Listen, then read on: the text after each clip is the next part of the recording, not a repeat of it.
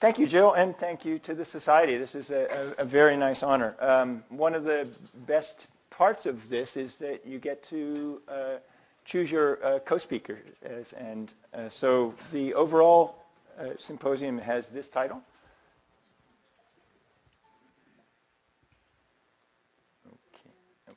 And I'm going to be emphasizing distance running, biological springs. My second speaker in our symposium, Allison, will be talking about running sprinting with augmented leg springs. That's the yellow in case you missed the theme there. And Alena is going to be talking about running, sprinting, and jumping on prosthetic leg springs. Okay.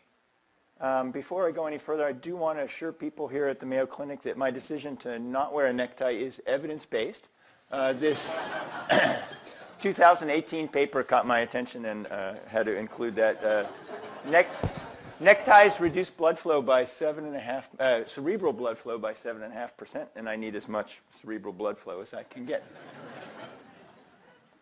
Disclosure of interest, conflict of interest is that I am a paid consultant to Nike. My lab has conducted research under a contract from Nike.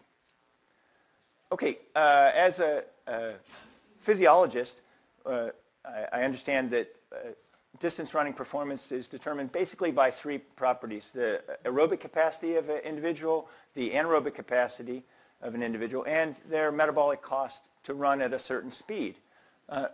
Your aerobic capacity and your anaerobic capacity have nothing to do with biomechanics. So I'm going to focus on the submaximal, some people call it efficiency. I tend to call it running economy. And this slide is an overall outline of what I'm going to present to you today. So we're going to talk about how the biomechanics of springs determine or save metabolic energy, and then talk about how metabolic cost directly affects running performance. And I'm going to start out on the left and move my way to the right.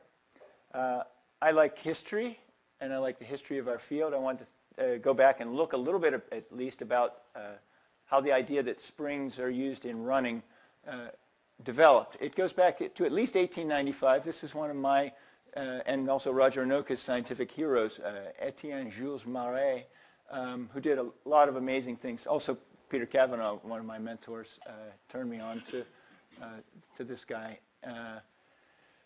Marey said that elastic tissues, not specified which, whether he was talking about tendons or muscles, but he did recognize that there were elastic tissues. In 1895, there was still something called vitalism. This was a very vague concept. It may be familiar in the 21st century to people who are sort of new agey and so on. It's never really, it was not a scientific thing. It's one of the rare things that Marey was not scientific about, but clearly had some inklings of the idea of elastic properties affecting running. Wallace Fenn was an early pioneer, an American. He used a mechanical force platform, mechanical in that there was no electricity or electronics. It moved a lever on a rotating drum and recorded forces. He's probably the first to make reasonable measurements of the mechanical energy and fluctuations in running. He didn't study distance running, unfortunately. And I love this is a direct quote, in short, many facts fit beautifully into the theory that an isometrically contracting muscle possesses mechanical potential energy like a stretched spring and does work by this means. I wish I could write such a nice sentence in my paper today, and it still would be true. Giovanni Cavagna made the move to an early electronic force platform and could record the center of mass, the energy fluctuations of the center of mass, the vertical gravitational potential energy, and the kinetic energy fluctuations while the foot's on the ground and decelerating and accelerating. Cavagna was also is also a muscle physiologist, and early in '63 and still some in 1977, it was still there that running is an exchange between mechanical energy stored in muscles' elastic elements as opposed to tendons elements, and recovered both kinetic and gravitational energy as in a bouncing ball. So I visited Cavagna once, and he had this cartoon on his office wall of a child, and it said, had a car like stopping in it was a warning sign or something like beware of children, and it was beware of the bouncing ball, there's usually a bouncing child behind it. And okay, this was a seminal paper in my career. I became aware of it when I was at Penn State under Peter Cavanaugh. Paper by Terry Dawson and eventually my doctoral mentor, Dick Taylor.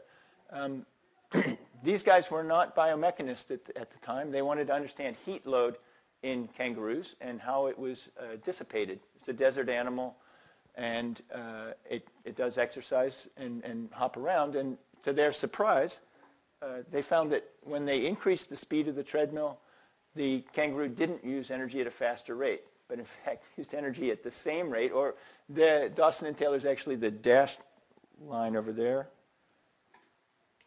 Oops, that advances. Middle button for laser. Oh, jeez. Dawson and Taylor is the dashed line. That's for n equals 2. And then in 1998, I replicated those measurements on another n equals 2. So a total of 4 kangaroos have been studied to my knowledge. But the pattern is very consistent and really pretty amazing.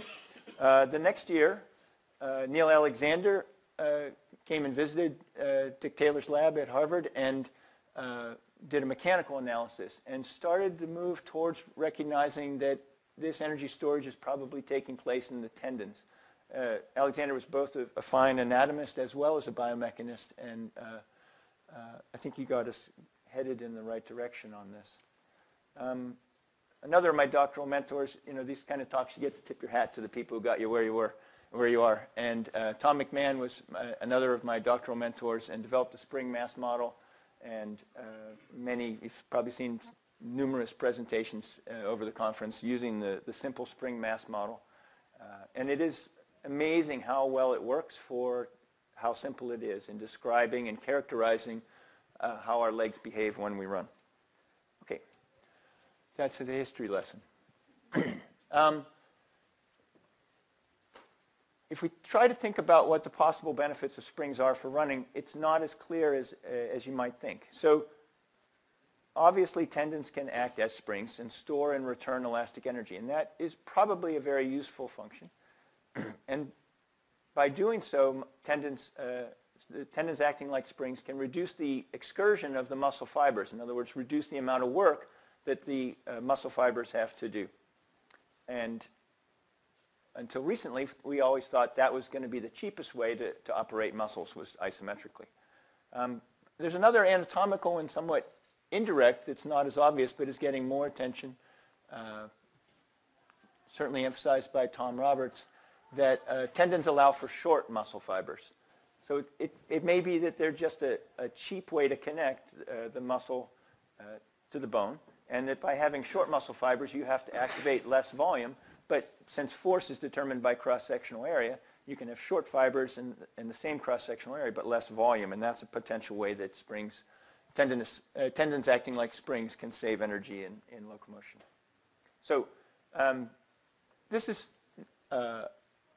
slide has some assumptions of perfection, and none of us are perfect, but let's go with it for an intellectual argument. If tendons are perfect springs, then muscles can generate force isometrically and perform zero work. Okay? If that's the case, then the metabolic cost should be proportional to the muscle force rather than the work that we observe from the outside. Okay? So that's probably the best idea I've had in my career. All right? And we followed it up with a paper for my dissertation where we had, it's a simple idea. We call it the cost of generating force hypothesis. And that is that when you run, the main thing you have to do is support the weight of your body against gravity. And that doesn't vary. Your weight stays the same. But what does vary is the rate at which you have to generate that force on the ground. When we run faster, the time available to generate force on the ground decreases. We call that contact time. And we made we knew that the force was going to be proportional. We proposed that the metabolic rate would be proportional to the average vertical force and the rate of generating that force. And we wanted an external indicator of, or proxy for what that rate of generating force, the rate of the cross bridges cycling in the muscle would be. And we came up with contact time. So if the metabolic rate,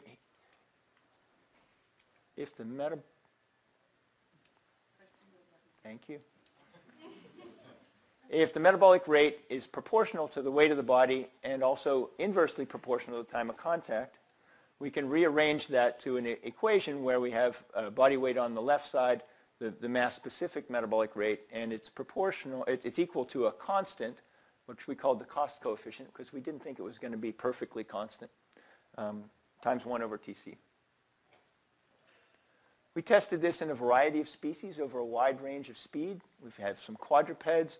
We have some bipedal hopping animals, and as you can see, we have data from like 0.7 meters a second to 7 meters a second, so pretty wide diversity.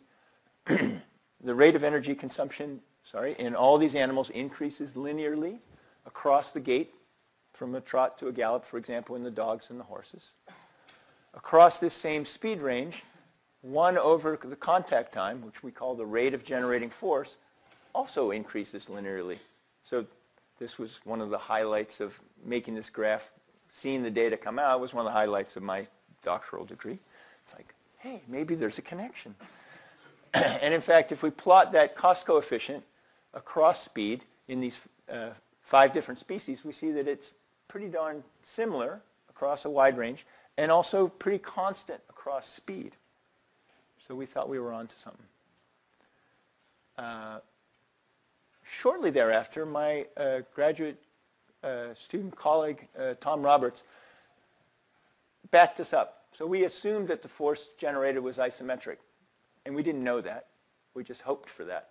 But Tom very meticulously put on sonomicrometers and measured the velocity of sound in muscles, in real time, so that he could estimate he could measure, not just estimate, the length changes in the muscle, and he had glued strain gauges onto the calcified tendon, so he could measure the force simultaneously.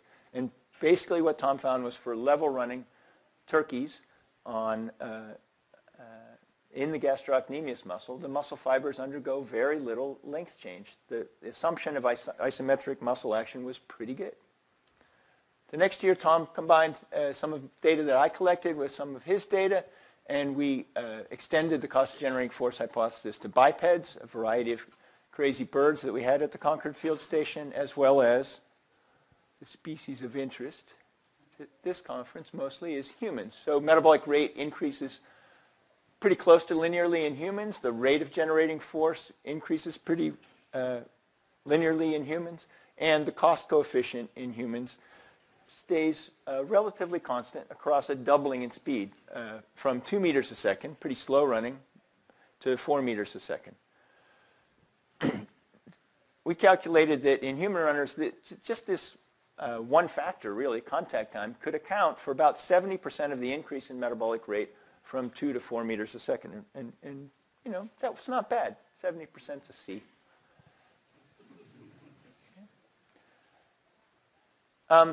But we wanted to go further, and when I started my PhD, I did postdoc on some unfairly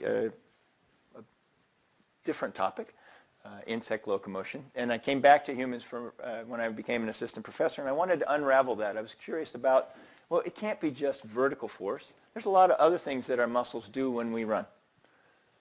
So I developed a strategy and have had a series of fantastic graduate students over probably I've had them over my whole career, but over about a 15-year period where they helped to attack this problem. And our strategy was to measure the energy cost of normal running at 1 speed, to invent some sort of a simple device that was cheap. That's a key thread throughout my career, is the cheap part.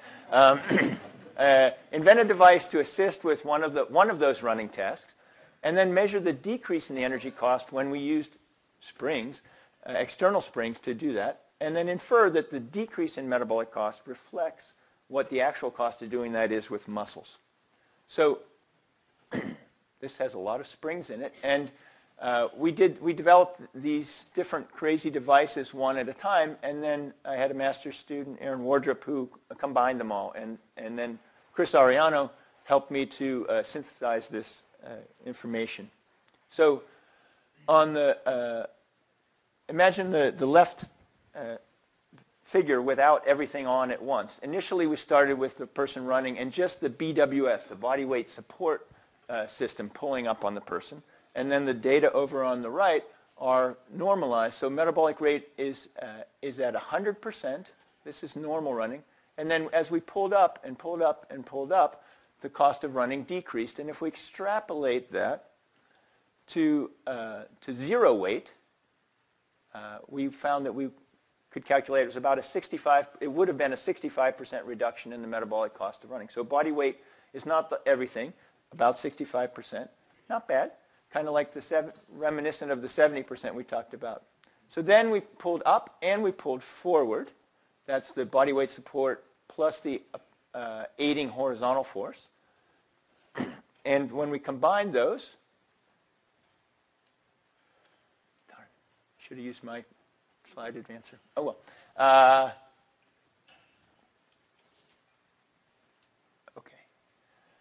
When we combine those, body weight support and aiding horizontal force, we can extrapolate to about 80% of the cost of running is just those two factors, body weight support and fore-aft braking and propulsion. Okay. Then we added in this leg swing assist device. And again, we got a further reduction in the metabolic cost of running. And if we extrapolate that to zero weight, we can account for about 87% of the cost of running at 3 meters per second. And again, in academic terms, an 87 is pretty good, right? That's a B+. But it's at one speed. And we wanted to know we wanted to see if we could fill in the 87 even further. Chris Ariano was my graduate student and is now at the University of Houston, assistant professor. Chris and I did experiments where we measured the metabolic cost of lateral balance in running, and we also did some studies on arm swing. Arm swing actually doesn't have a cost. It has a savings, so we couldn't figure out really how to put that into this pie chart. And then with the help of my colleague Bill Burns, we estimated the cost of just breathing comprises about 4% of the cost of running itself. So now we're up to 93%. That's an A-, and we're pretty happy. But there's still something bugging me. Right? So this was 2014, and I still had fantastic graduate students, but I had just the right graduate student to go back to this problem of that we could only account for 70% of the increase at faster running speeds. So don't confuse this 70% with the 93%. This is 70% of the cost running it across is the increase in speed. Okay. So in that paper with Tom Roberts back in 1998, we speculated that the reason why it wasn't a perfect match might have something to do with mechanical advantage. That a poor mechanical advantage would result in an increase in active muscle volume at faster speeds, and that that factor might explain the remaining 30% of the increase across speed. So mechanical advantage is very familiar to this audience, but just briefly we express it as the ratio of the moment arm of the muscle force divided by the moment arm of the ground reaction force, and we proposed we thought that basically the leg was becoming more bent as we ran faster. So if at slow speeds you're running with a more upright limb posture, and at faster speeds, higher forces, and your leg is compressing more, that means that your muscles are going to be operating at a slightly worse mechanical advantage. You can just download the paper later. It's up now. And that's going to that's going to increase the muscle volume required to run to support the same weight. So that was the idea that we proposed back in 1998. As I said, somewhere around 2014, Shalea Kipp joined our lab, and over time for her master's thesis, in addition to the other 10 papers she's published as a master's student, she did this as her thesis. And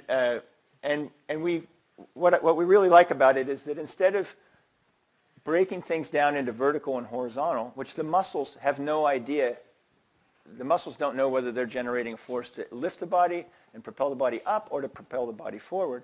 Muscles just know that they're generating force when the foot's on the ground. So we just calculated, Shalea just did all the difficult experiments of inverse dynamics and calculated the volume of active muscle over a range of speeds. So we've now switched from C, the cost coefficient, to K, because this equation is really fundamentally different in that we're not assuming that the only force being generated is body weight. And we chose K because Kip and Kram. So Shalea recruited 10 very high caliber runners. You could do this study in Boulder and not a lot of other places. These folks had a VO2 max of 74 at altitude.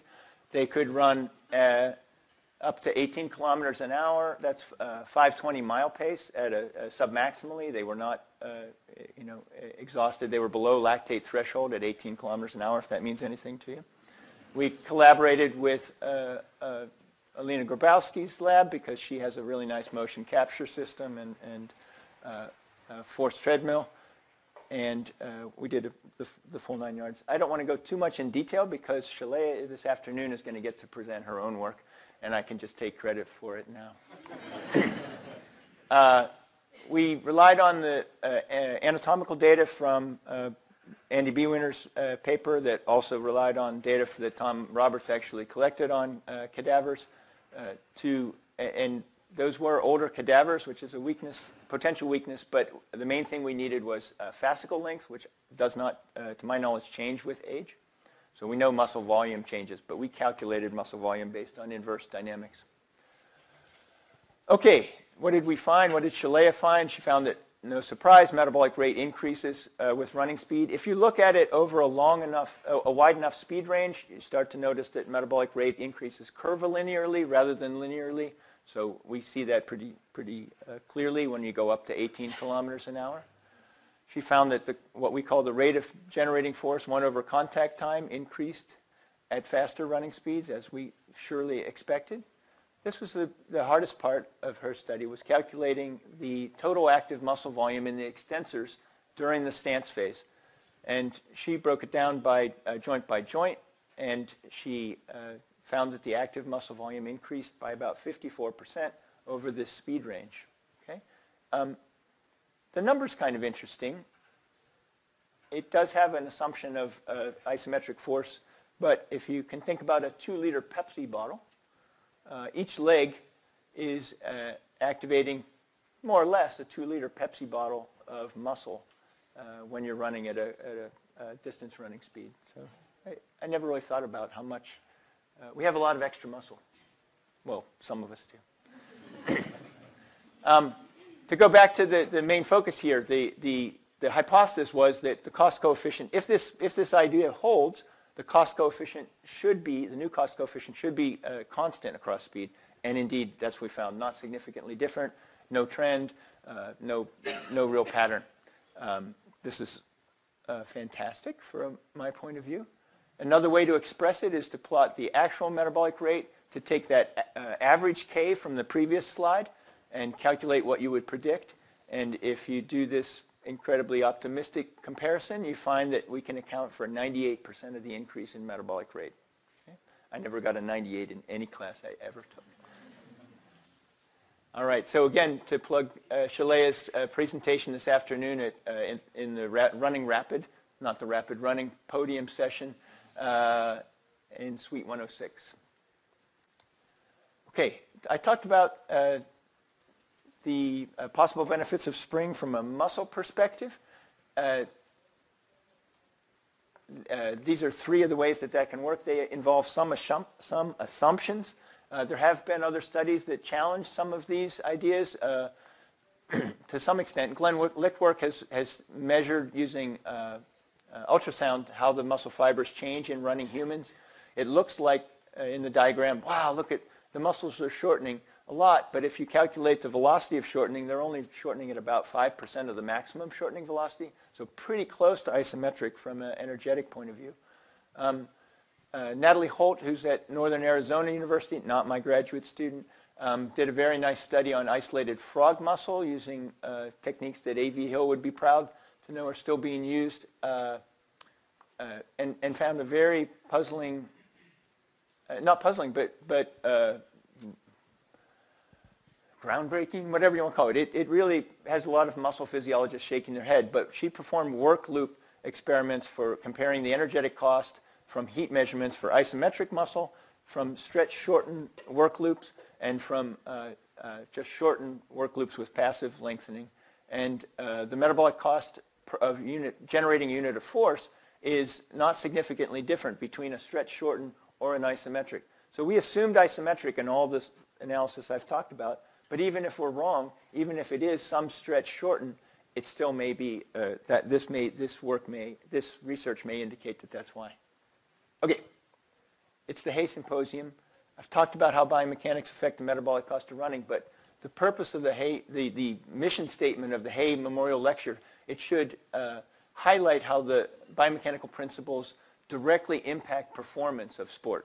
So that's what I'm going to do in the last part here. If we can somehow reduce the rate of metabolic energy consumption at a specific velocity, it would enable an individual to run faster at the same effort. Wouter Hochhammer and Shalea and I are working on a paper to calculate this. It's not immediately obvious, but because the rate of energy consumption or oxygen consumption increases curvilinearly, if you're slow, like me now, and you have some way of decreasing your oxygen consumption at a certain speed by a lot, by 10%, that's going to give you a 12.6% boost in velocity. But if you're really fast and you decrease by 10%, it's only going to give you a 6.7% increase in velocity. So it's a little bit of diminishing returns. It's not easy to reduce the rate of somebody's metabolic energy consumption, but it is really easy to increase the rate of metabolic energy consumption at a specific velocity. And so if you do that, you would predict that people will run slower. And we did that by making heavy shoes. Well, we didn't make them. Nike provided us with shoes that had BBs in them, little lead BBs, very sneakily placed in the shoes. They had 100 grams in per shoe in one pair and 300 added grams in another pair. These shoes were identical. We could tell the difference, but the subjects could not tell the difference. We had 18 subjects. Only one person figured it out during the study, and that was because they have a very wide foot, and we should have put longer laces in the 300-gram added shoe because it was a little bit bulkier. Anyhow, we had 18 runners who were good. They could run under 20 minutes for a 5K. They weren't as good as the other study I told you about, but we had them run 3,000-meter time trials on an indoor track 1 week apart. We told them we were doing a repeatability study, and they bought it. The reason they bought it is because Shalea was a psychology double major as an undergrad, and so we took a little styrofoam or a balsa wood thing. And we said, oh, this is a very expensive accelerometer, and we're going to place it on your foot and tape it in place, and we don't want you to handle it or touch it. And then we helped them on with their shoe and tied their shoe for them. They never held the shoe in their hand. They didn't know that they were wearing heavy shoes. You can imagine if we didn't, if we said, all right, we want you to run as fast as you can. Today you're going to have these lead bricks. Everybody would run faster. But this deception worked perfectly. So she seems innocent, but she's very sneaky. All right, what did we find? And Ray Browning has made fun of me for this. Really important discovery. I found that if you wear heavy shoes, you run slower. But we quantified that when you add 100 grams to each shoe, and the average person slowed down by 4 seconds, and when we add 300 grams, they slowed down by 15 seconds. So that slope is about 0.7. It is 0.78% slowing for every 100 grams that we added. We then brought the people back in the lab. We told them what we were doing. We measured their oxygen consumption wearing the heavy shoes, and we found that metabolic rate increased by 1.1% per 100 grams. Not exactly disappointing, but a little bit puzzling. We decided that's at 3.5 meters a second, which is what these guys could sustain. But we went back to the literature. Ned Frederick in 1984 had much higher caliber runners and had them run at as fast as 4.88 meters a second, and found that there was actually a diminishing return, that at that speed adding 100 grams only increased the metabolic cost by 0.81%. And if you had a cup of coffee this morning, you might remember that 0.81 is really close to 0.78. So we had a very nice, almost direct relationship between increased cost of metabolic cost of running and slowing of performance. So we make the leap of, if we could reduce the energetic cost of running, we would enhance performance. But this is a study done by Wouter and Shalea, and their attention to detail and their meticulousness was the only thing that would make this possible. That you could detect a 4-second worsening in performance statistically requires that you control diet, exercise, sleep as much as we could possibly control. And you have to lie to people. So the theme of today was to update you as to how we think biomechanics determines the metabolic cost of running, and to share with you how that, in the spirit of the sports biomechanics and Jim Hay, how that biomechanics, with one step in the middle, is affecting athletic performance. The symposium is going to have 2 more speakers, and I've talked about biological springs, emphasizing the top 3 here, advantages of, or possible benefits of springs.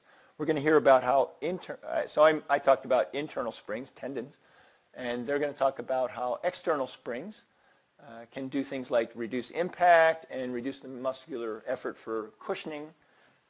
Parallel springs, exoskeletons, that can reduce muscle force, and series springs, such as shoe midsoles and running blades, running-specific prostheses that can replace when you don't have muscles, you can still have springs.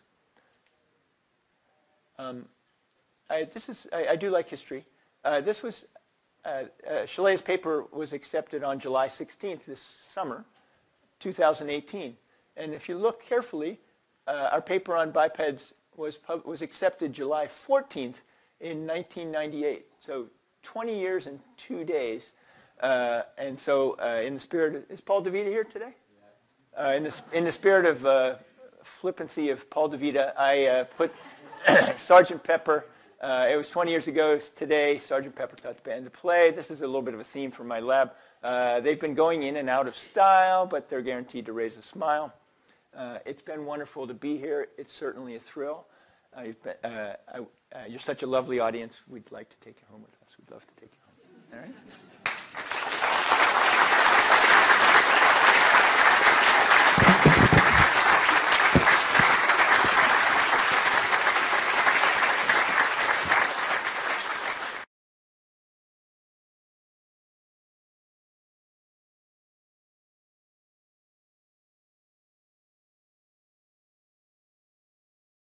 All right, good morning, and I'm really happy to share some research that Rodger's been a part of in a lot of ways as part of the Hay Symposium. So I'm going to shift gears a little bit, but also be talking about kind of assistive devices. I'm going to talk about running-specific prostheses and their effects on performance both during running, sprinting, and then also jumping. So Rodger explained the biomechanical determinants of running economy very well. He talked about some initial work by Kram and Taylor in 1990 that tried to explain metabolic cost in terms of the contact time on the ground. And I won't go into detail about that because he already explained it. I think we've added a lot by creating a new equation to try to understand what determines metabolic economy in running by looking at active muscle volume. And he also explained that these biomechanical variables explain about 98% of the increase in metabolic rate required to run at faster velocities.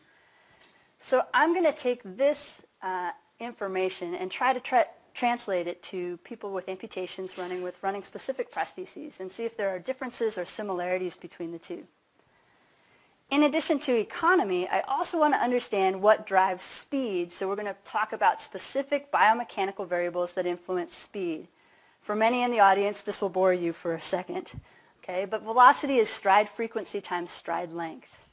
A stride is an event in one foot to the same event in the same foot. And in that stride, a person exerts force on the ground. So what you can see on this bottom graph is force in terms of newtons across time, and they have this sort of characteristic pattern that they use to run. They have a contact time, an aerial time, another contact time, another aerial time, and then that comprises a stride.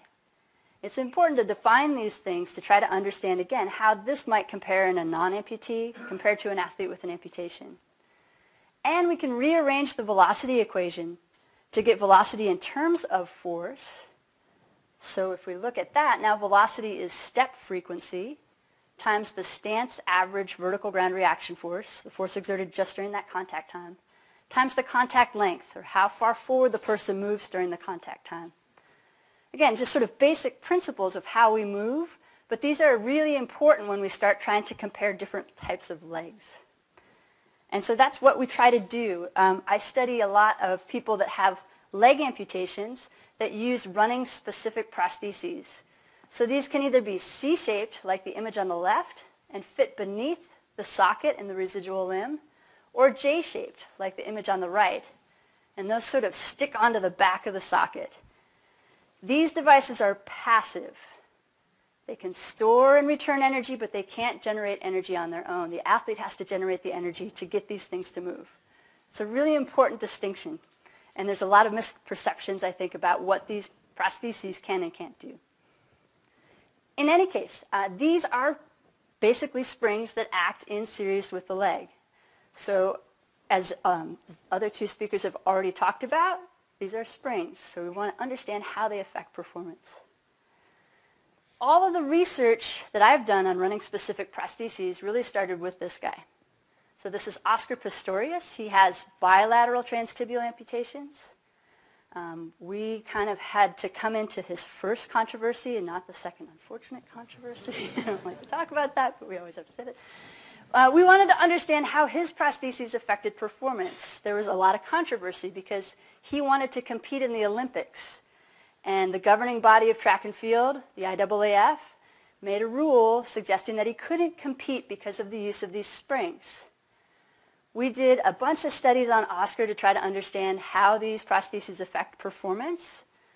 And we found that basically his aerobic metabolism, or economy, and his rate of fatigue were not different compared to non-amputees, but his biomechanics were very different compared to non-amputees. So he had lower stance average vertical ground reaction forces and peak vertical ground reaction forces, longer contact times, shorter swing times, and faster step frequencies. Now, a lot of these could be due to the lightweight nature of prostheses, and they are also due to the fact that these prostheses are passive. We presented all of our research to the Court of Arbitration in Sport.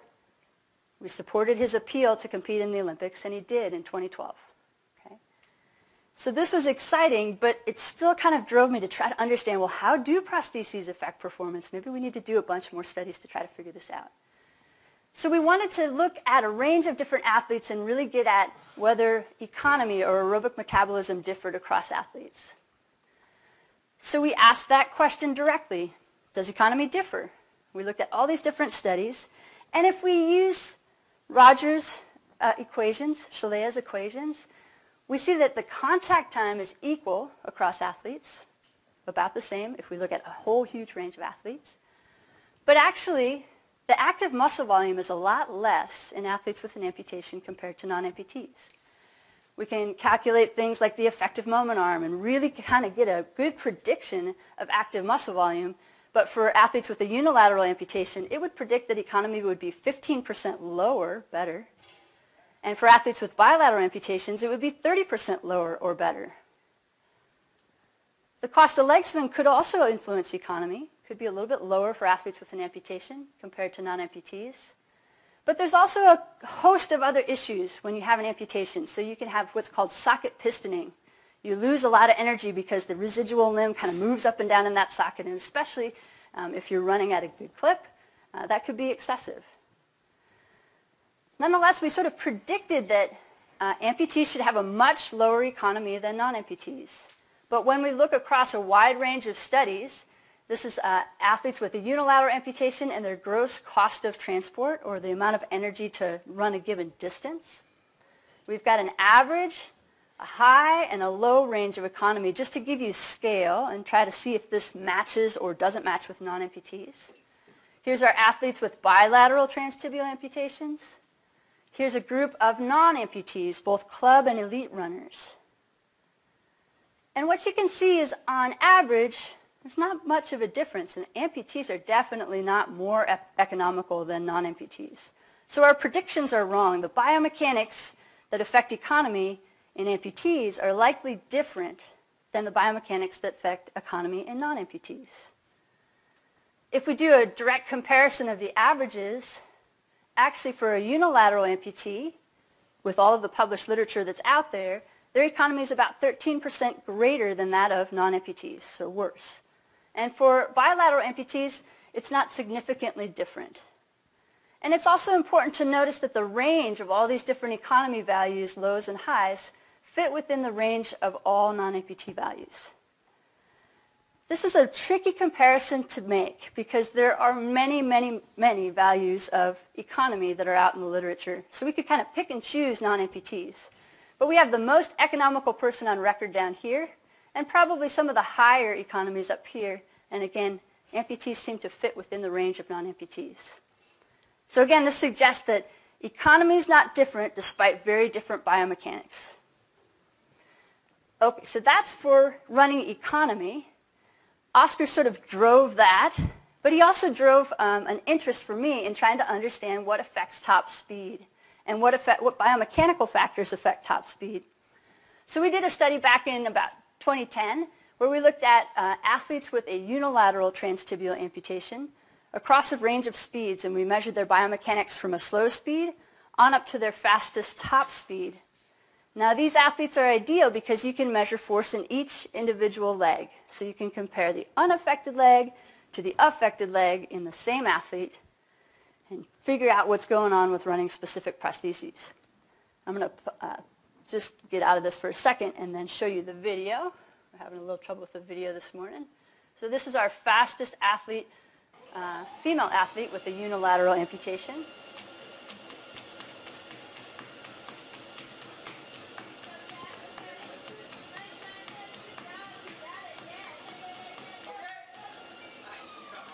Craig McGowan in the background. And this is our fastest athlete with a male athlete with an amputation.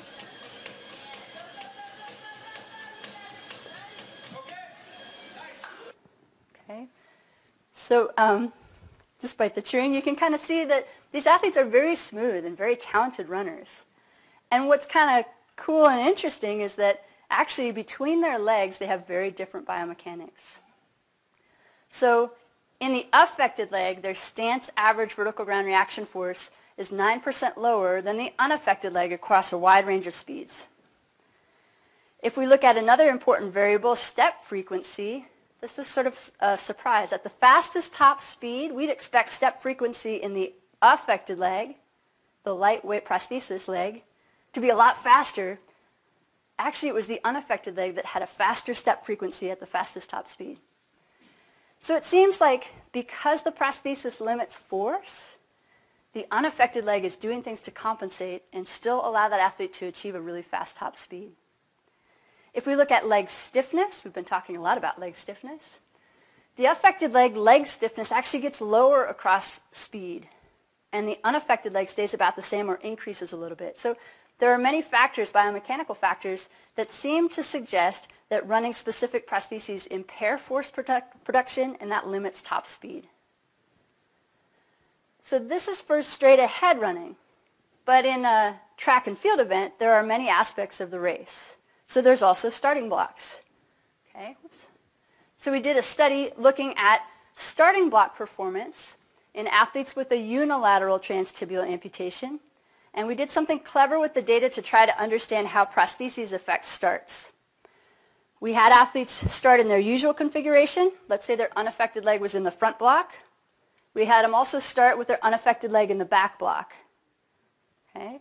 We took the data from the unaffected leg in the front block and the unaffected leg in the back block, and we made a virtual non-amputee.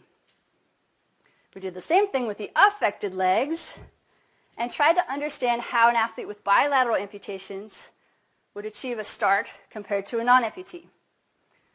Not surprisingly, they were 23% slower. So their acceleration out of the blocks is 23% slower just from using those running-specific prostheses. In another track and field event, you can think of the curve as another really important event, especially in the 200 and 400 meter sprint. And athletes with a unilateral amputation don't necessarily have a choice of whether their left or right leg is amputated. And track and field events are always run counterclockwise. So we wanted to know whether having a left or right leg amputation or having your affected leg on the inside or the outside of the curve affected curve running speed. So we compared curve running in two different directions. We had athletes run counterclockwise and clockwise. We had about half of the athletes with a right leg amputation and half with a left leg amputation. And we found that the prosthesis limits curve running speed. So athletes were 3.9% faster with their affected leg on the outside compared to the inside of the curve. Okay, so all these things so far, to me, suggest that prostheses aren't effective for running and sprinting. But maybe it's just that athletes haven't figured out which prosthesis to choose. So we did kind of a huge study where we looked at whether there was an optimal prosthetic model, stiffness, and height for running and sprinting. I'm just going to show you sprinting. So what we did is we had 3 different prosthetic models, 3 brands, Oser, Autobach, Freedom Innovations. We went the recommended stiffness category and height, 1 category more stiff, 1 category less stiff. The best of those 3, we went up 2 centimeters and down 2 centimeters. So each athlete ran in 15 different configurations from a slow speed to their fastest top speed. So when I said it's a huge project, it's a huge project. Anyways, so they were in the lab probably about 5 days because they were maximum sprint trials, so it took a lot out of these athletes. So in adjusting all of these things, we found that in athletes with bilateral amputations, top speed was enhanced when they used a J-shaped compared to a C-shaped prosthesis by about 8 to 8.3%. We didn't find that there was any relationship between stiffness or height, which for athletes with bilateral amputations has also generated some controversy. We found that these top speeds were associated with increased peak vertical ground reaction forces, increased vertical stiffness, decreased contact time, increased step frequency, and increased step length. So many of the same variables that are associated with top speed for non-amputees. In our athletes with a unilateral transtibial amputation, we also found that the J-shaped prosthesis outperformed the C-shaped prosthesis. It enhanced top speed by anywhere from 0.4 to 0.8 meters per second. Again, no significant effect of stiffness and height. These top speeds were associated with increased stance average vertical ground reaction forces, increased vertical stiffness, decreased contact times, and symmetric stance average vertical ground reaction forces. To give you an idea of what the fastest athlete is doing, I've got another video to share. This might be my favorite video to share. This is our fastest athlete at his fastest top speed. And it's about pretty close to 12 meters per second.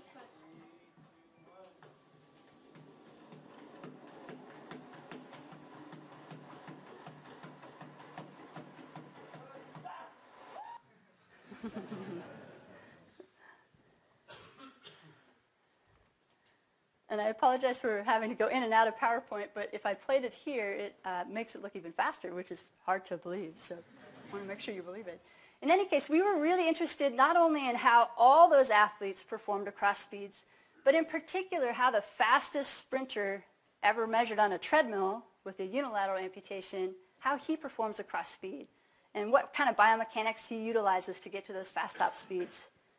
So first I'm going to show you kinematics. So we have step length on the y-axis here, and running speed is way down on the bottom there on the x-axis. The affected leg is the open diamond, and the unaffected leg is the closed diamond. And so what you can see is a cross speed. Step length is pretty consistent between the legs, but if anything, the affected leg has a little bit longer step length than the unaffected leg. Okay, if we look at step time, So 1 over the contact time and the aerial time. You can see sort of, 1 over the contact time and the swing time. You can see that the affected leg has just a slightly longer step time than the unaffected leg across speeds. If we continue this and look at contact time and aerial time, you can see that both decrease across speeds, both legs decrease across speeds, but there's just a little difference between the affected compared to the unaffected leg. In general, if we kind of summarize all these results and we compare Richard to other non-amputees, we find that the kinematics of the affected leg are much more similar to non-amputees compared to the unaffected leg, which is actually quite similar to bilateral amputees. So that's the kinematics, but I told you earlier, actually it's kinetics, I think, that really determine top speed. So we'll look at the kinetics. Look at the changes in vertical ground reaction force across speed. So on the left side, I'm going to have the affected leg, and on the right side, I'm going to have the unaffected leg. And again, we've got vertical ground reaction force in units of body weight on the y-axis, time on the x.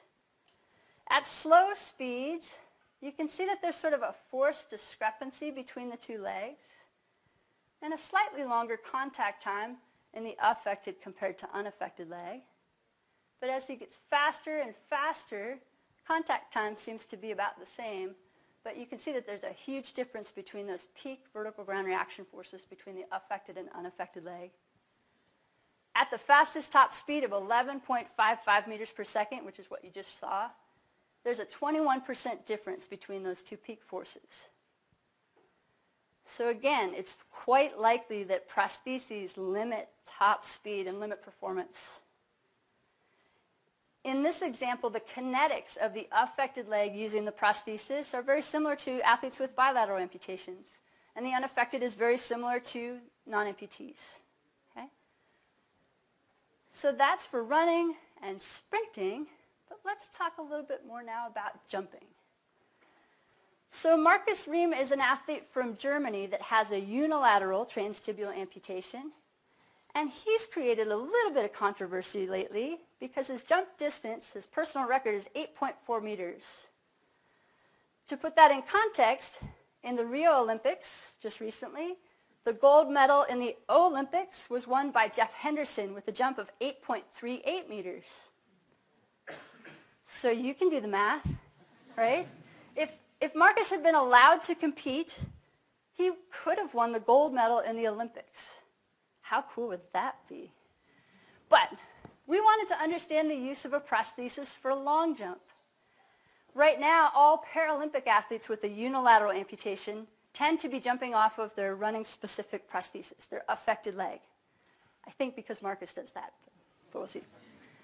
So we put together an international group of researchers from the German Sport University in Cologne, myself from CU Boulder, and also from Tokyo, Japan, the National Institute of Advanced Industrial Science and Technology. We brought Markus into an indoor track facility that had force plates and instrumentation so we could measure how he moved. We also had 2 other athletes with a unilateral amputation that were extremely competitive in Paralympic sport. And then we matched that with 7 non-amputees that had very similar jump distances to our athletes with amputations. We had them complete a couple different trials. We had them do straight ahead sprint trials as fast as they could get, and we measured their forces during top speed. We also had them jump, and we had them do a maximum distance long jump, and we could measure the force they exerted on the ground during that takeoff step.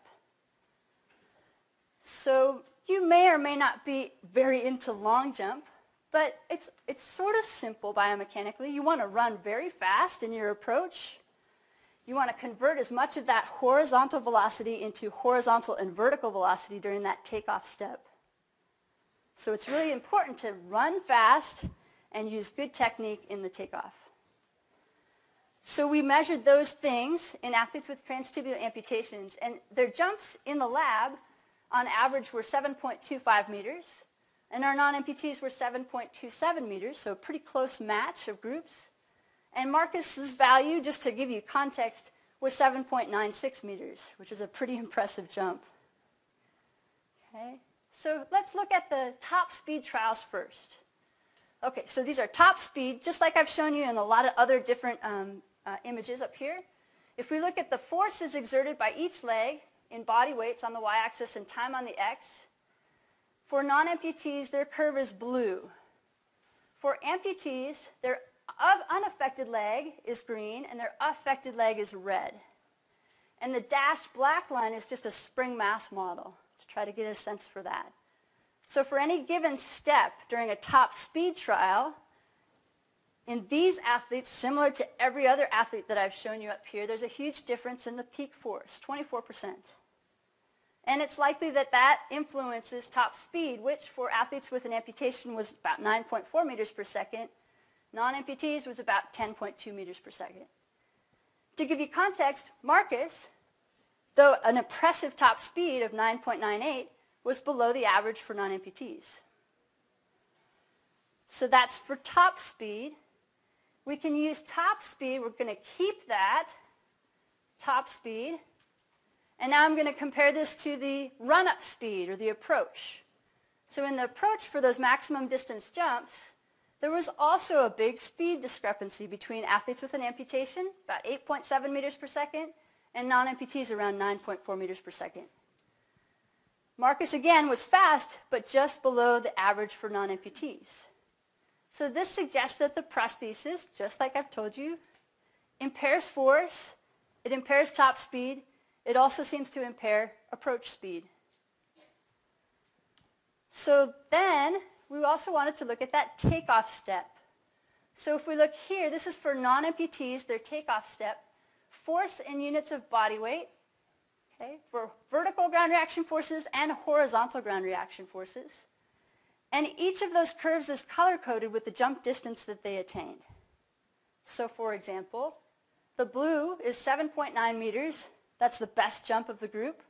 And you can see his peak forces were kind of unreal, right? Like 12 times his body weight in the vertical direction and like around 7 in the horizontal direction. But you can also appreciate that as you go through those colors, they don't always correspond with the longest distance jumped.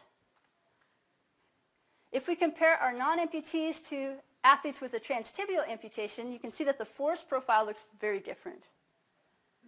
Okay? So Marcus's values were like around 6 times body weight compared to 12. So almost half as much. So very different force profiles in that takeoff step, and we wanted to see how that affected then the way or the efficiency of that movement. So here I've got horizontal velocity on the top graph, vertical velocity on the bottom graph. The first images are touchdown, and then the second are toe off. Okay. So athletes without amputations, non-amputees, start at about 9.3 meters per second, and then their horizontal velocity is reduced by about 1.1 meter per second during that takeoff step. At the same time, they're generating force on the ground to increase their vertical velocity to about 3.4 meters per second. Okay, so they lose some horizontal speed, they gain some vertical speed. Let's compare that to our amputees. So athletes with an amputation are much slower to start with. They approach the board much slower, around 8.3 meters per second. But their speed reduction in the horizontal direction is only about 0.6 meters per second. At the same time, they increase vertical velocity by about the same amount. And I showed you on the very beginning slide that all these resulted in the same average jump distances. But the really impressive thing to me is that athletes with amputation lose less horizontal speed. That seems to enhance jump performance. It's the first time I've said, a prosthesis or a spring could enhance the takeoff step, which is really cool. Marcus wanted to compete in the Rio Olympics, and we presented all of this data to the IAAF. It's important to note, though, that in 2015, the IAAF changed their rules. They put the burden of proof on the athlete, so athletes have to prove their prosthesis does not give them a competitive advantage. Let me say that again. Athletes must prove that their prosthesis does not give them a competitive advantage. It's a little bit confusing to me to try to figure out how we could potentially prove advantage or disadvantage. So we tried to go along with this rule we presented to the IAAF, and we said at this stage of the research, we cannot state that Marcus Ream's prosthesis does or does not provide him with an overall advantage. I don't usually like to be that confusing when I say things, but that was really confusing. But it's like, basically what we're trying to say is it seems like these two things balance themselves out, right? They have a slower approach, but a more effective takeoff. So it's potentially equal. But the IAAF didn't like that, they didn't take that, and they didn't allow Marcus to compete. So we'll continue working on this. I'll continue working on this and trying to do more research to try to understand how prostheses affect performance. So in general, I've shown you a lot of stuff about whether prostheses could augment or impair performance. And it seems that prostheses can restore metabolic costs, but not biomechanics for running, sprinting, and jumping. So I'd like to thank you for your attention. I'd like to thank my lab, thank my collaborators, thank the athletes that have come into my lab, and I want to kind of put this up here for you to start to think about whether we should allow prostheses in sport, especially in this upcoming Olympic Games in Tokyo in 2020. Thank you.